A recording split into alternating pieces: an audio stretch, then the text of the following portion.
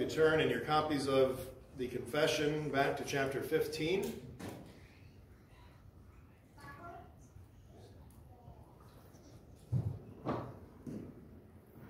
Go ahead and read back through the chapter just for familiarization of it.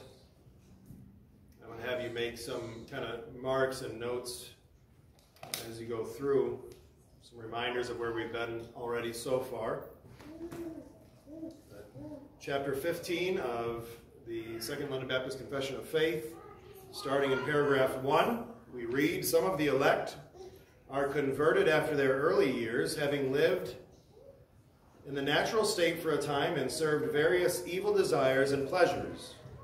God gives these repentance to life as part of their effectual calling." And you could write above, after their early years, 10:3, which would remind you to go back to chapter 10 and paragraph 3, where we read, "Elect infants dying in infancy are regenerated and saved by Christ through the Spirit, who works when and where and how he pleases. The same is true of every elect person who is incapable of being outwardly called by the ministry of the word." That's chapter 10, paragraph 3. And then back to chapter 15, we would continue, "There is no one who does good and does not sin. Even the best may fall into great sins and offenses through the power and deceitfulness of the corruption in them, along with the strength of temptation. Therefore, God has mercifully provided in the covenant of grace," we'll see that twice in this chapter, you can put a little star above it, it's an important term, "the covenant of grace, that believers who sin and fall will be renewed through repentance to salvation. This saving repentance is a gospel grace in which those who are made aware by the Holy Spirit of the many evils of their sin, by faith in Christ, humble themselves for it with godly sorrow, hatred of it, and self-loathing. They pray for pardon and strength of grace, and determine and endeavor by provisions from the Spirit to live before God in a well-pleasing way in everything. Repentance must continue," paragraph 4, "throughout our lives because of the body of death and its activities, so it is everyone's duty to repent of each specific known sin specifically." Paragraph 5, "God has made full provision through Christ in the covenant of grace," we'll star there again, "to preserve believers in their salvation. Thus, although there is no sin so small that it is undeserving of damnation, yet there is no sin so great that it will bring damnation on those who repent. This makes the constant preaching of repentance necessary." Almighty God, would you be merciful to your servant, whose spirit is willing but whose body is weak? Would you be merciful to your flock this afternoon? Would your truth prevail? Would it edify? Would it challenge? Would it do all that for which it is sent forth? We know that it will not return to you void. And we thank you for that truth, for that confidence, especially as a preacher. For without that, all would be vanity. If it were simply based on the efforts of man, all would be vanity and hopeless. But since it is based upon your sovereignty, who you are, that you will accomplish all that you determined beforehand to do, we can do this. We can embark together in unity, seeking truth, for the sake of the gospel, for the sake of the honor of Jesus Christ, knowing that you will so work in us that those things will be achieved. We pray that we would be humble to submit to your timing and when you have determined to grant these things. But we ask for unity and truth. We ask for that today. You who are the God who is the same yesterday, today, and forever. We love you and praise you and pray these things in Jesus' name. Amen. So continuing our course through the 15th chapter of the Confession, the elders at Brookside considered it an opportune time to pause and consider, or really reconsider, another doctrine which is also presented to us in this document. That is the doctrine of God's covenant. If you recall from last week, we sought to understand the wording of the first paragraph of chapter 15, right? We were trying to understand what's really going on here in the first paragraph. A little difficult to understand. And in so doing, we examined, in order to understand that, we examined, as we just did, we went back to chapter 10, the status of elect infants who die in their infancy. Elect infants who die in their infancy. So we have infants in our purview already. And the covenant of grace was also mentioned as that in which repentance is granted to the elect as part of their effectual calling. So, having infants and covenants on the brain, now seems as good a time as any to address what is perhaps the most distinguishing aspect of Reformed Baptist theology from the rest of the Reformed tradition. What is perhaps that which distinguishes us the most from the rest of the Reformed tradition, and that is Paedobaptism, more commonly today known as believers-only baptism. If you are not aware already, nearly every other Reformed camp holds to what has been called Paedobaptist theology. Nearly every other Reformed camp holds to that. Among other things, Paedobaptist theology teaches that the children of believers ought to be entered into the new covenant by what those who hold to this theological framework see as the sign of the covenant, namely baptism. In other words, Reformed Presbyterians, as well as the Dutch, Scottish, German, and Swiss Reformed, all generally believe in paedobaptism, more commonly known as infant baptism. This difference between Credobaptists and Paedobaptists is not a small one, as we will see. It's not a small one. And sadly, many today are being lured into that false doctrine, into the doctrine of infant baptism. I was just on a site the other day, and in the comments of the video on that site, several said that they were once Reformed Baptists holding to credo baptism, but now they're a Paedobaptist. It was comment after comment like that. And if you're members here, some of you know that this has touched us here at Brookside as well. Our forefathers in the faith suffered and were persecuted for this doctrinal difference. Reformed Baptists in history were persecuted and suffered for this doctrinal difference, probably more than any other, and often at the hands of Paedobaptists. And though the shadow of those atrocities should not be cast on present-day believers in infant baptism, of course, right? The sins of, we're not like the liberal thought culture today where, you know, we should pay for slavery in the past or anything like that. If that shadow is not cast upon present-day Paedobaptists, we must understand what it is our predecessors fought for and why. Right? We're going to do honor to them, those who've gone before. We should know what it is they fought for and why they were willing to lay down even their very lives. And so my intention this afternoon is to present to you only three of what we would believe to be many reasons that infant baptism cannot be a biblical doctrine. Why it cannot be. There are other reasons, but I think that these three will give us as good a foundation as any for contending for the faith once delivered to the saints. But before doing so, I want to say a few things. And before saying those things, I want to say one thing. So I have a few things to say, but before that, I'm going to say one thing. I hate, and I believe that God hates, unnecessary qualifications. Unnecessary qualifications. I think it was Vodi Bakum who said in one of his sermons that many sermons die the death of 1,000 qualifications, right?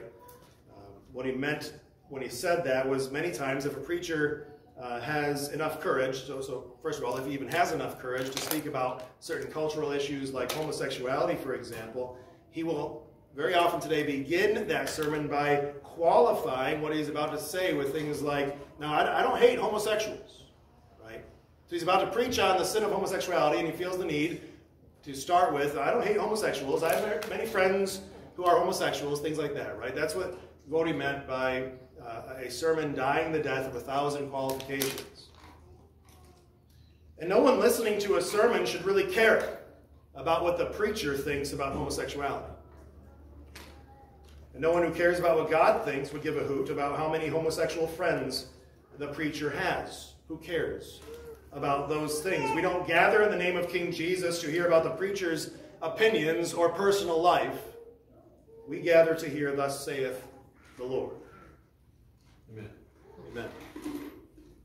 And if you think that I need to say that I don't hate Paedobaptists before going on, that would be a qualification, and you need to grow up. You need to grow up. Disagreeing with someone doesn't mean you hate them unless you're 5 years old. But I'm happy to tell you that what I'm about to say now, so that was the first thing. I have a few things still to say. What I'm about to say, these are not qualifications. These are not qualifications. They are not apologies for our sincerely and unashamedly held doctrine of credo baptism.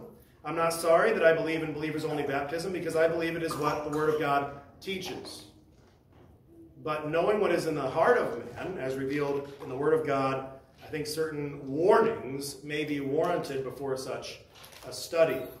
First, we owe, that is, everyone sitting here in this room, owe a great deal to the Paedobaptist brethren who have gone before us, as well as many of them who are alive today.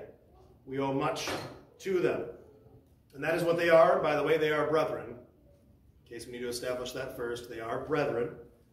The difference between us is not one of primary urgency. It matters, of course, otherwise we wouldn't be spending our time this afternoon going over this doctrinal difference. But whomever Christ will commune with, I will commune with. How can I refuse the right hand of fellowship from one for whom Christ died? Hopefully all of us would say I cannot.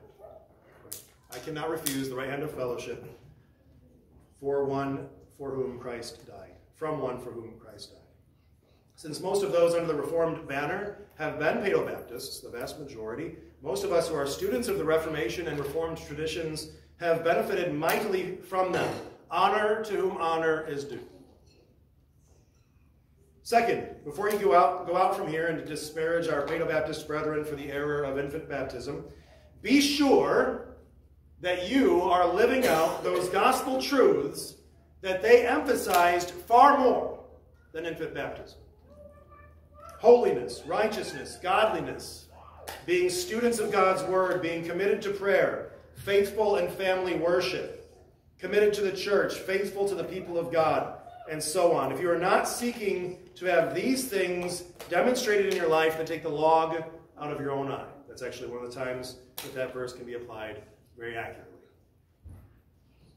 If I speak in the tongues of men and angels, but have not love, I am a noisy gong or a clanging cymbal.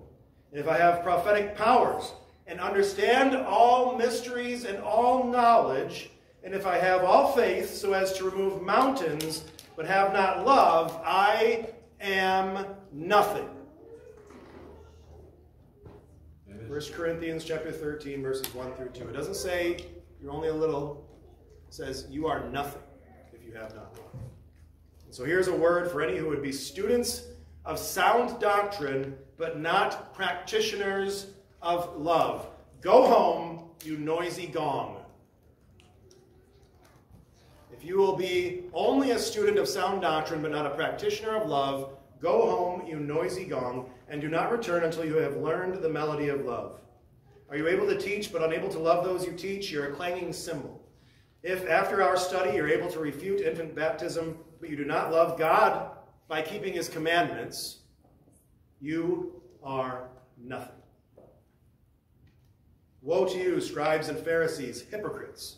For you tithe mint and dill and cumin, and have neglected the weightier matters of the law, justice and mercy and faithfulness. These you ought to have done without neglecting the others. Matthew 23:23. So notice our Lord didn't say that the less weighty matters can be neglected or they're unimportant. Don't worry, don't spend your time on that. No, he said, these you ought to have done without neglecting the others. All Scripture, not most of it, all Scripture is breathed out by God and profitable. All is profitable. 2 Timothy 3:16, but there are weightier things, and those shouldn't be neglected in the course of pursuing the less weighty things. But we are lazy creatures, and it is much easier to tithe than it is to love. May we guard against such hypocrisy here. Third, in case there is any confusion on this point, it should be said that our Paedobaptist brethren do not believe that baptism saves the infant to whom it is administered. Okay, Okay, maybe for some of you, infant baptism is a little bit unfamiliar, but it's important for you to understand at the outset that our Paedobaptist brethren do not believe that baptism saves the infant to whom it is administered. Baptismal regeneration is a false doctrine that's held by cults like the Church of Christ, okay, not by Reformed Paedobaptists. And neither do Paedobaptists believe that baptism washes away original sin, as the Roman Catholic believes. Okay? They don't believe that either. Reformed Paedobaptists believe that the children of believers are brought into the new covenant by baptism, and they would say just as the children of the descendants of Abraham were brought into that covenant by circumcision. I know it's a very quick summary, but that's essentially what they believe.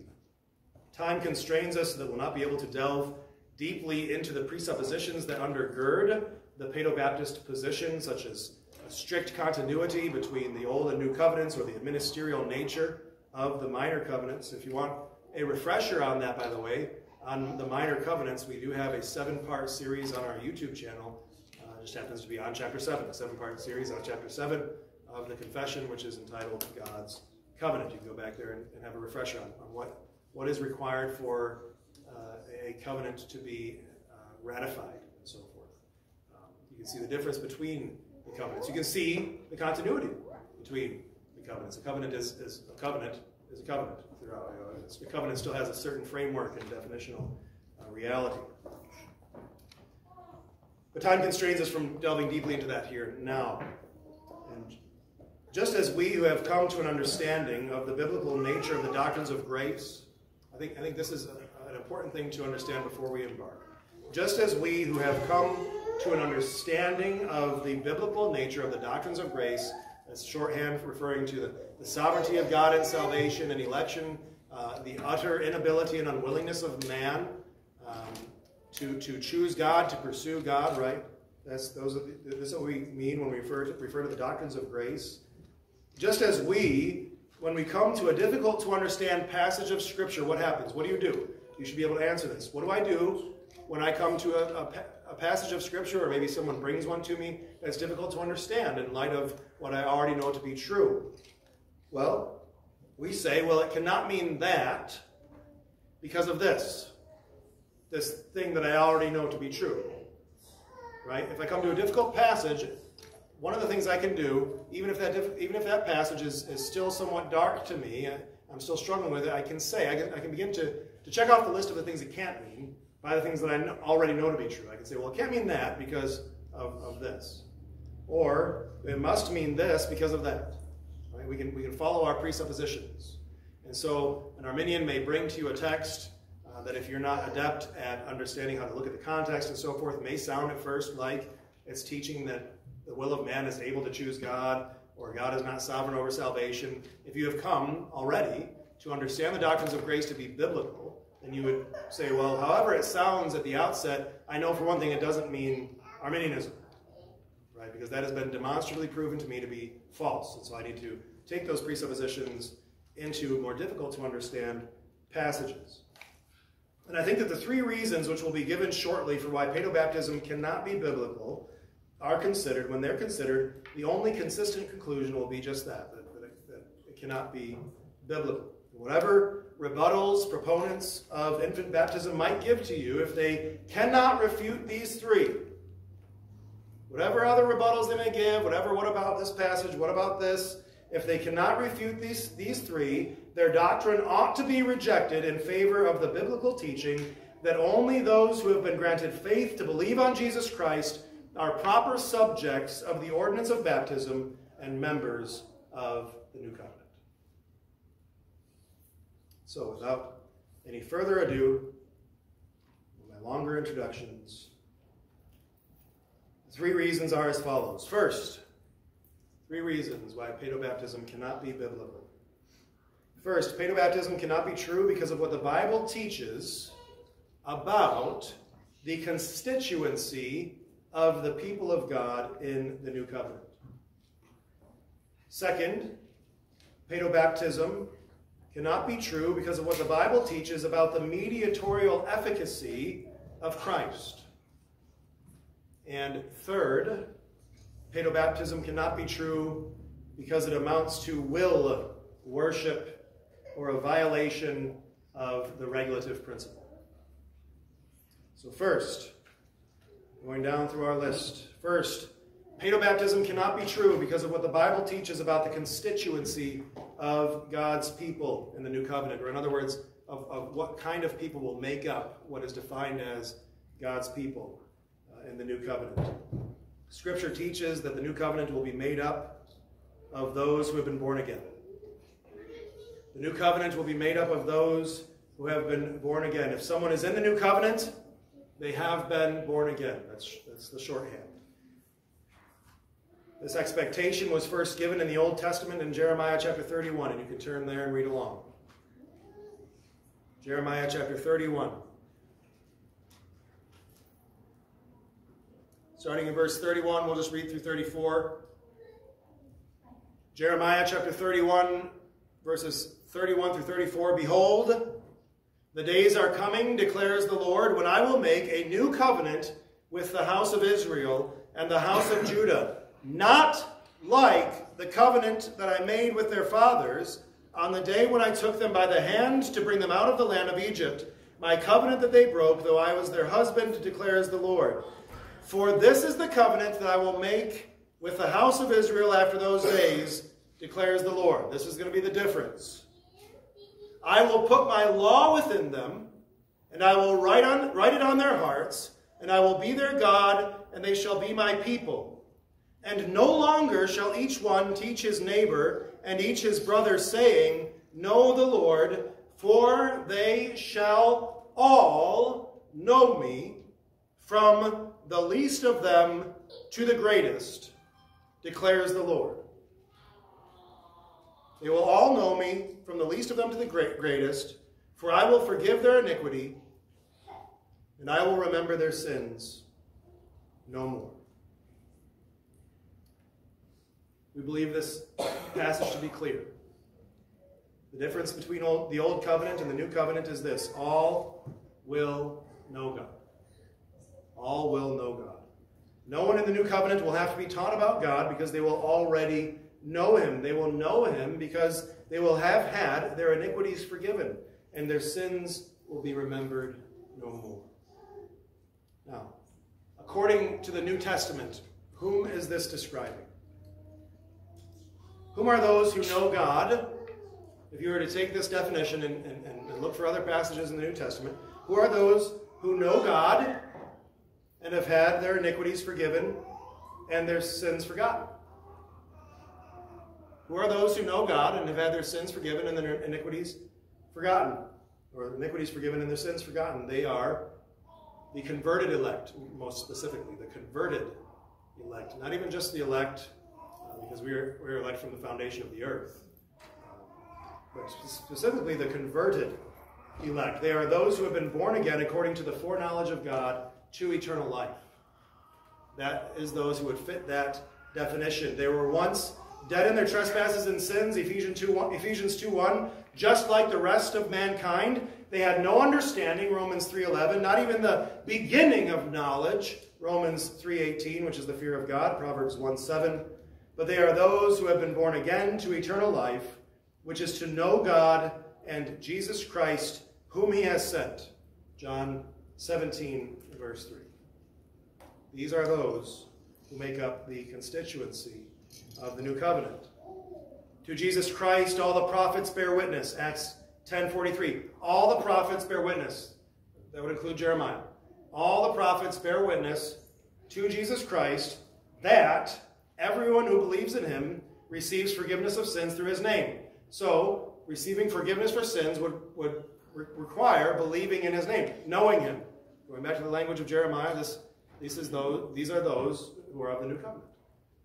They are those who believe in his name, and only those who believe in his name have their iniquities forgiven and their sins forgotten.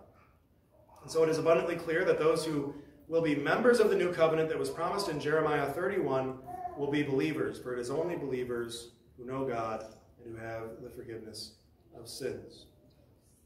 And this expectation is actually continued throughout the New Testament. Nowhere, we assert, nowhere is there a distinction made between converted elect persons and those who are of the New Covenant. Nowhere is a distinction made between converted elect persons and the members of the new covenant. Sure, there are those in the visible church who are false professors, and they are to be identified, and often are, and expelled from the communion of the true church. But these were never members of the new covenant to begin with. Just as we would tell someone who says, well, of course you can lose your salvation, right? This person said they were a Christian, and now they're not living anything like it. They said now they reject Christ. We would say, what? They never were of him, right? They went out from us because they were not of us. They never were a Christian to begin with. Well, people being expelled from the communion of the visible church those are simply demonstrating that they are not members, never were, of the new covenant to begin with. 1 Peter chapter 2 is one passage in the New Testament. 1 Peter chapter 2, where the people of God are described. Listen to this passage and the similarities between it and Jeremiah 31. We're going to read verses 4 through 10. 1 Peter chapter 2, verses 4 through 10. As you come to him, a living stone, rejected by men, but in the sight of God, chosen and precious, you yourselves, like living stones, are being built up as a spiritual house, to be a holy priesthood, to offer spiritual sacrifices acceptable to God through Jesus Christ. For it stands in Scripture, behold, I am laying in Zion a stone, a cornerstone chosen and precious, and whoever believes in him will not be put to shame. So the honor is for you who believe, but for those who do not believe, the stone that the builders rejected has become the cornerstone, and a stone of stumbling and a rock of offense. They stumbled because they disobeyed the word, as they were destined to. But you are a chosen race, a royal priesthood, a holy nation, a people for his own possession, that you may proclaim the excellencies of him who called you out of darkness into his marvelous light. Once you were not a people, now you are God's people. Once you had not received mercy, but now you have received mercy. There's only two classes of people in the world: those who are not God's people and those who are God's people. And those who are God's people are a royal priesthood. They're not a mixed multitude. They are a royal priesthood, a holy nation, a people for his own possession. Priests know God. They know him. They know what it is to offer sacrifices and the necessity of the sacrifice, which is sin. They know of the need for the forgiveness of sins. There are those who are not a people, and now they are the people of God. There are those who have not received mercy and those who have received mercy. Only two groups of people in the world. Just as the stones of the Solomonic temple were prepared at the quarry, this is you can read about this in 1 Kings chapter 6, verse 7. The stones for the Solomonic temple were actually prepared at the quarry. They were shaped at the quarry. So that neither hammer nor axe nor any tool of iron was heard in the house while it was being built. Even so, the living stones, the covenant people of God, are prepared, are born again, altered, changed, before being brought into the spiritual house. There are no unregenerate elect or non-elect in the new covenant. And to say so, brothers and sisters, is to make the new covenant into an empty and meaningless thing. It's to make the new covenant into an empty and meaningless thing. For what would be the difference between membership in the new covenant and membership in the world if paedobaptism were true? Both have elect, both have non-elect, both have regenerate, both have unregenerate. But God's people are unique from the world, set apart according to his covenant of grace. Second, so first was that paedobaptism contradicts what the Bible teaches about the constituency of the people of God in the new covenant. Second, paedobaptism cannot be true because of what the Bible teaches about the mediatorial efficacy of Jesus Christ. In Hebrews chapter 8, we see Jeremiah 31, that's where we began, we see that quoted. That's verses 8 through 12 of Hebrews chapter 8. So that section is actually quoted in Hebrews chapter 8. And just before that, we read in verse 6, these words, that Christ has obtained a ministry that is as much more excellent than the old ministry, as the covenant he mediates is better, since it is enacted on better promises. What is the ministry that Christ has obtained? What is his ministry? Well, and if you were to go a chapter ahead in Hebrews, chapter 9, verse 15, that ministry is reiterated a little more clearly. Therefore he, that is Christ, is the mediator of a new covenant. That is his ministry. His ministerial work is to be the mediator of the new covenant.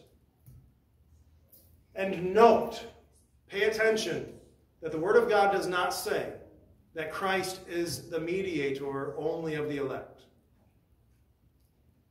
It does not say that, students of God's Word.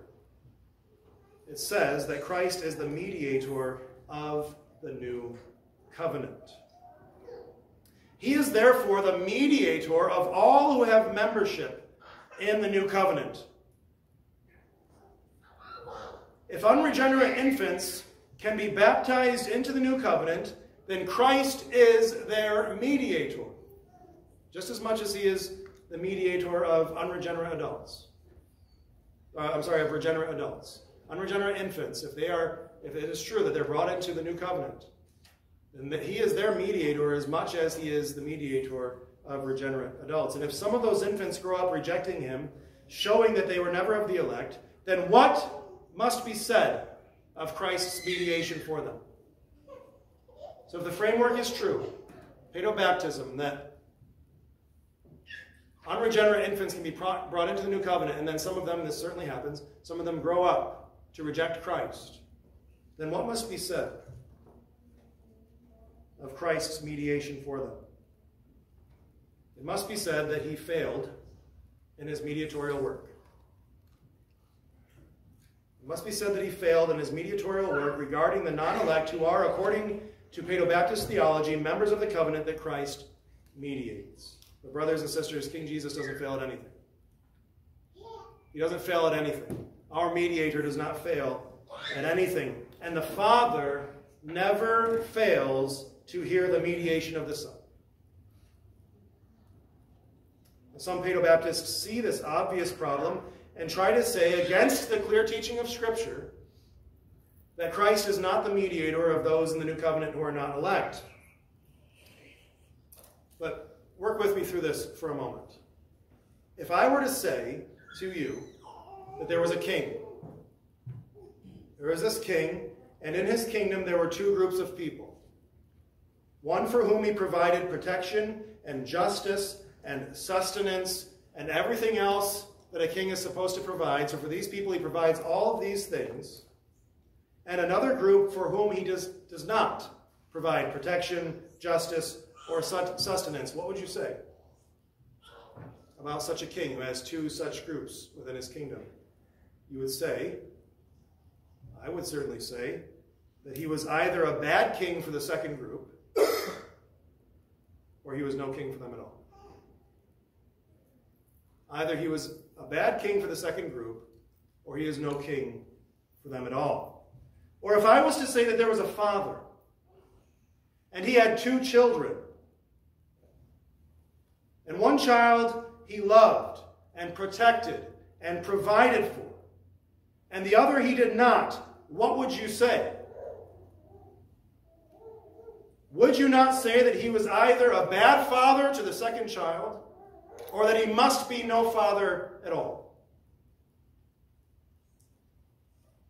And so if the new covenant has two groups of people, one which receives saving grace and electing love and mediation and intercession, and one which does not, our Paedobaptist brethren must forgive us if we understand them to be saying that Christ is either a bad mediator for the second group, or he is not their mediator at all.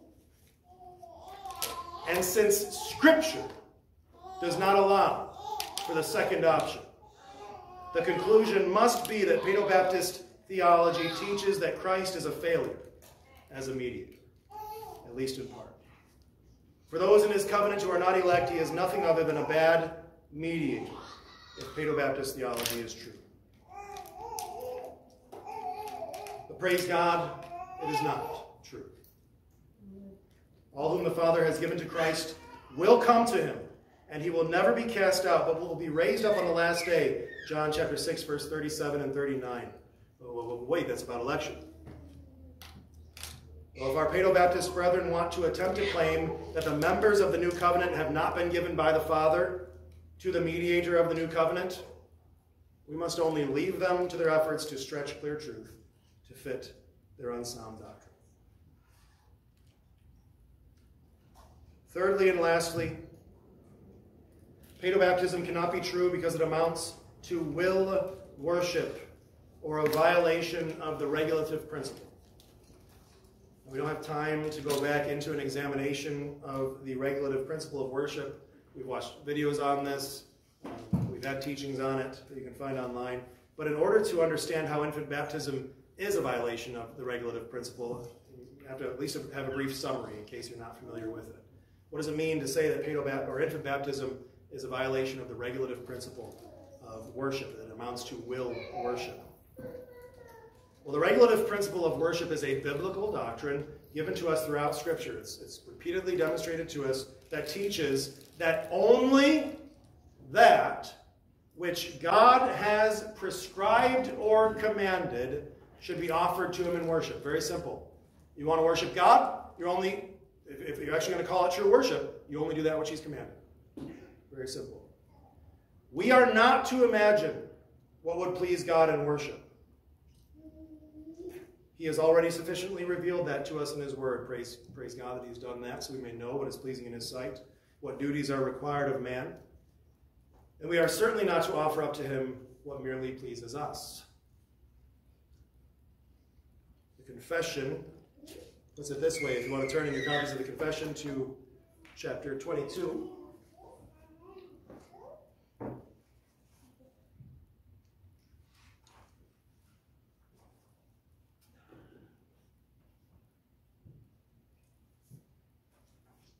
You say if your Bible's falling apart, your life probably isn't. I don't know what it means if your confession's falling apart. They probably say it means you're brainwashed. Chapter 22, we'll just read the first paragraph. The light of nature demonstrates that there is a God who has lordship and sovereignty over all. He is just and good and does good to everyone. Therefore, he should be feared, loved, praised, called on, trusted in, and served with all the heart and all the soul and all the strength.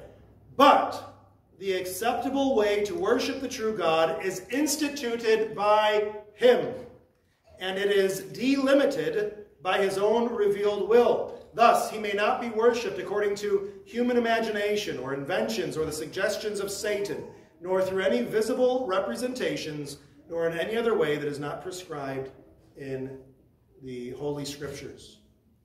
God gets to say what worship is, not us. That's how you could paraphrase that whole paragraph. God gets to say what worship is, not us. And God has put his displeasure for violations of this principle on display in terrifying ways. In terrifying ways. In Leviticus chapter 10, we would read, if we were to turn there, and you can write a note there and look it up for yourselves, we would read that God killed 2 priests for offering worship that was not prescribed by him. He killed them. In the ESV, it's called unauthorized fire. They offered up unauthorized fire, Nadab and Abihu did. It wasn't even that they offered up something that God had commanded against. It's not what they did. God wasn't like, don't give me that, and like, well, we're going to give it to you. No, it was just something that he hadn't even mentioned. God hadn't mentioned. They offered to him something that wasn't authorized by him, and he killed them. He killed them. There are other examples of this in Scripture in which we see that even good intentions don't change the fact that God is provoked by that which he has not authorized in worship to him. Even good intentions don't alter the fact that God is provoked by worship that he has not authorized. In the New Testament, we have this command from our Lord. This is Matthew chapter 28, verses 19 through 20. Should be familiar to many of you. Matthew chapter 8, verses 19 through 20. Go, therefore, and make disciples of all nations, baptizing them in the name of the Father and of the Son and of the Holy Spirit, teaching them to observe all that I have commanded you. Notice the order. Number 1, make disciples. Number 2, baptize them. This is an explicit command. This is a command. This is a command from King Jesus for the carrying out of one of the ordinances of the new covenant by the God who burned 2 priests alive for offering unauthorized fire. The same one who gave this command is the one who burned 2 priests alive for offering him unauthorized fire. Make disciples, baptize them. Make disciples, baptize them. In John 4:1, we learn that this was the order which was always carried out by our Lord and his disciples. Make disciples, baptize them. And this is the same practice that is carried out by the apostles through the book of Acts, and nothing in the epistles would hint otherwise. And so, being unable to find infant baptism in the Bible, our Paedobaptist brethren will again have to forgive us for being unwilling to accept mere logical deduction, especially when the necessity of the inference can be questioned or denied. You'll have to forgive us if we're unwilling to accept mere logical deduction, especially when the necessity of what they're inferring, what they're presupposing, can be questioned or denied. In the fear of God here, we Reformed Baptists stand, unwilling to offer up to God that which he has not commanded. Amen. Lest he write Ichabod above the doors of our churches, or send the fire of his indignation upon us. And so, brethren, whatever else might be said about infant baptism, if our Paedobaptist co-heirs cannot show us how their system does not contradict what the Bible teaches about the constituency of God's covenant people, how it doesn't limit the mediatorial efficacy of Christ, and how it doesn't violate the regulative principle, then we must stand in the true Reformed tradition, saying with that great and the first of the Reformers, unless I am convinced by Scripture and plain reason, my conscience is captive to the Word of God.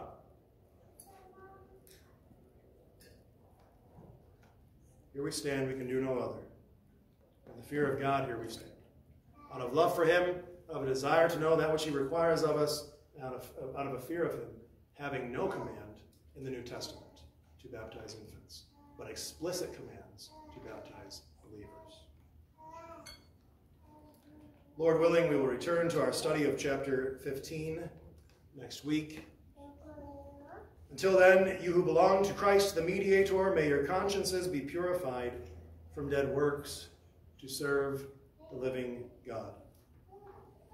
And to those who are yet lost in the world, dead in their trespasses and sins, there is only one mediator between God and man, the man Christ Jesus. You are in need of him. You are in need of him because you are in need of mediation. Because you have broken God's law. Therefore, you need a mediator, and you cannot mediate for yourself. Turn to Christ today and be saved. He, the mediator of the new covenant, does not fail. Let's pray. Almighty God, use the efforts of this worm as you will, for your glory, for the good of your people. We love you.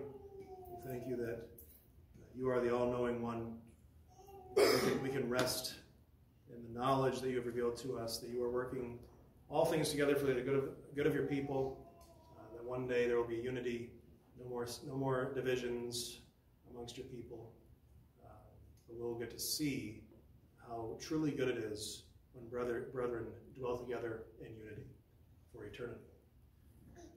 We are committed to that day, and it is by efforts like these that we seek to participate with our King in the purification of his bride.